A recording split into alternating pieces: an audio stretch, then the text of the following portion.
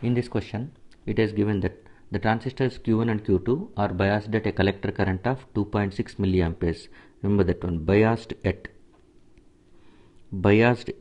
a collector current of 2.6 milliamperes. That means DC collector current is 2.6 milliamperes. Biasing is always related to the DC. It is not related to AC.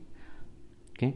The definition of biasing is mainly used to keep the transistor either in one of the regions, active region, saturation region or cutoff region, with the help of DC voltage sources along with resistors. Okay. So biased collector current means DC collector current, that is capital IC, is 2.6 milliamperes, and assume that transistor current gains are sufficiently large to assume collector current is equal to emitter current. Collector current is same as emitter current, that means IC is equal to IE. Okay. And it is given that VT, thermal voltage, is 26 millivolts. We are going to calculate voltage gain V0 by Vs in the mid frequency range.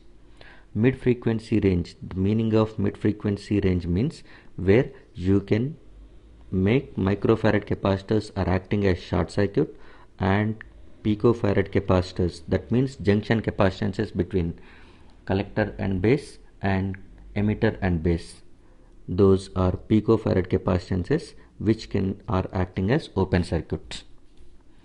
Okay, under mid-band frequency range, no capacitor is present, whether it may be microfarad capacitor or picofarad capacitor. Microfarad capacitors are generally CC, CB, CE. CC, CB, CE are microfarad capacitors, and CB-C and CB-E, which are also considered as C mu and C pi. Okay, so they are picofarad capacitors. Picofarad capacitors act as open circuit, microfarad capacitors are acting as short circuit under mid-band frequency range. Now we need to draw the AC equivalent circuit, then you are going to calculate voltage gain for the given circuit.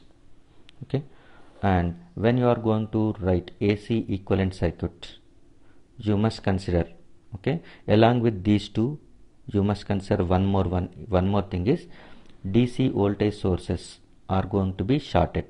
DC voltages are shorted. If any DC currents are flowing, then they will be acting as open circuit. Why is this? Because now the circuit consisting of one AC voltage source and one DC voltage source, another DC voltage source is here.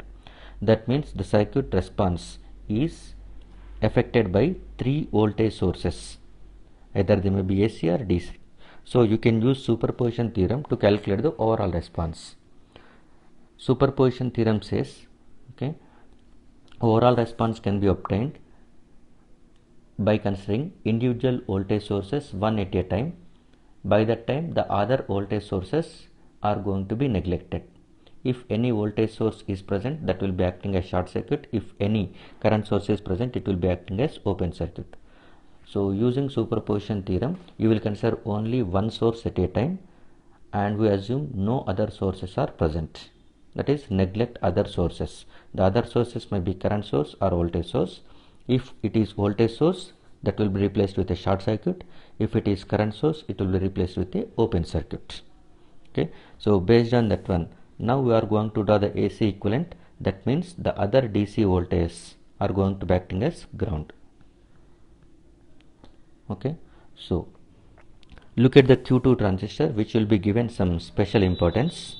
Okay, Q2 transistor, if you identify the terminals, this is emitter of Q2, it is collector of Q2, it is base of Q2, and collector is at ground, AC ground, and base is also at AC ground because capacitor is acting as short circuit.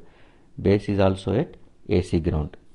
So that means base and collector are shorted. When base and collectors are shorted, okay, it will be looking like this way. This is called as diode connected transistor, diode connected BJT.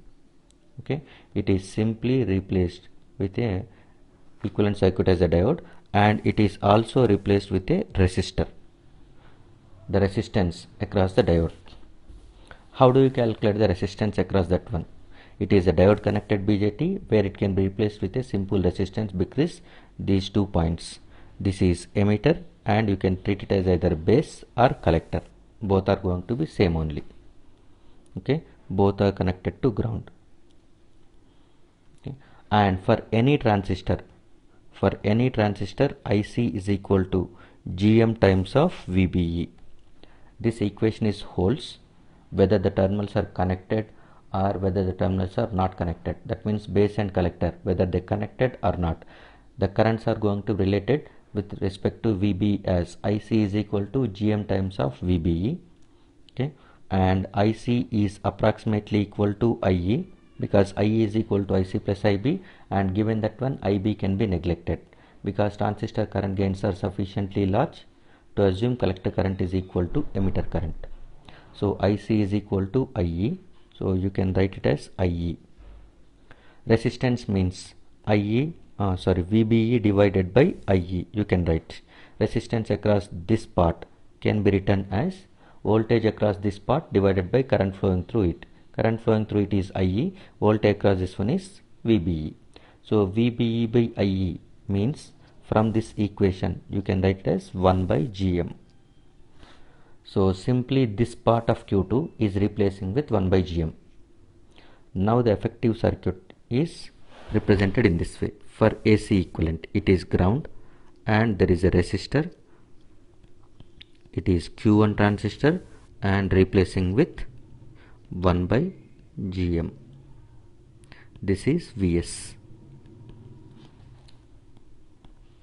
Okay. Now draw the AC equivalent circuit and calculate. Draw the AC equivalent circuit and calculate mid-band voltage gain. That is enough. Okay. Now draw the AC equivalent circuit. To draw the AC equivalent circuit, first replace the transistor symbol with equivalent either H parameter model or R parameter model. R parameter model is more convenient than H parameter model. Okay. So using R parameter model, if you replace the transistor symbol, I am replacing with R parameter model, okay, where the resistance is R pi and it is indicated with a current source.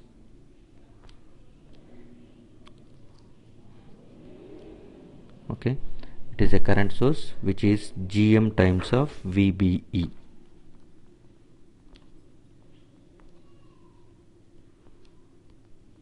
This is base, it is collector and it is emitter.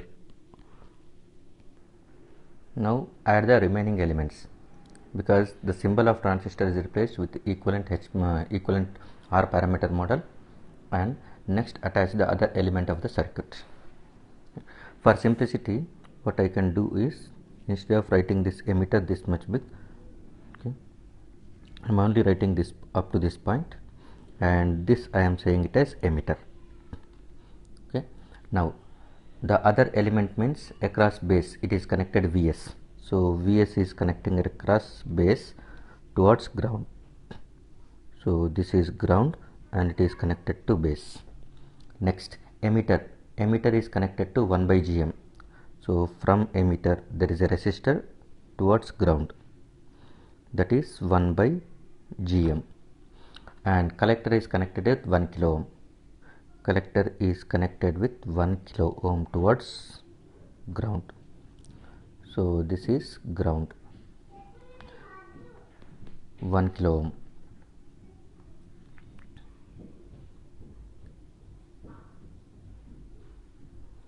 So this is AC equivalent circuit. Now V0 means V0 is the voltage across collector to ground, and Vs is this voltage from base to ground. Current flowing through collector is IC. IC is equal to GMVBE. So V0 can be written as minus IC into 1 kilo ohm. So that can be written as minus GMVBE into 1 kilo ohm. Okay, this 1 kilo ohm we will consider GM into VBE is equal to V0, but what we require is V0 by Vs. So you must express VBE in terms of Vs. VBE is the voltage from base to emitter. and from emitter this point is also treated as either base of Q2 or collector of Q2. So this is base of Q2 or collector of Q2. So if it is Bay2, this is also treated as VBE. This is also treated as VBE.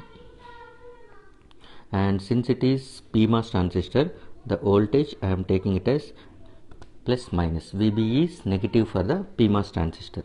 So this is plus and it is minus. And that can be also verified, also proved, because the current is flowing in this direction. Current coming from base is neglected because of current gains are sufficiently large, and same IC is also flowing through this one. And current always flows from more positive voltage to less positive voltage. So this VBE is written in this way. So from the diagram, okay, take KVL. Vs can be written as 2 times of VBE. So if you write KVL, or from this point to this point it is Vs. If you are going in this direction, this is 2 times of VBE. So VBE can be written as Vs by 2. Okay, now write it, minus Gm times of Vs by 2. So from this one, V0 divided by Vs is equal to minus Gm by 2, where Gm is equal to IC divided by Vt. IC is 2.6 milliamperes and Vt is 26 millivolts. So this is equal to Gm is equal to 0.1. So 0.1 divided by 2, which is 0.5.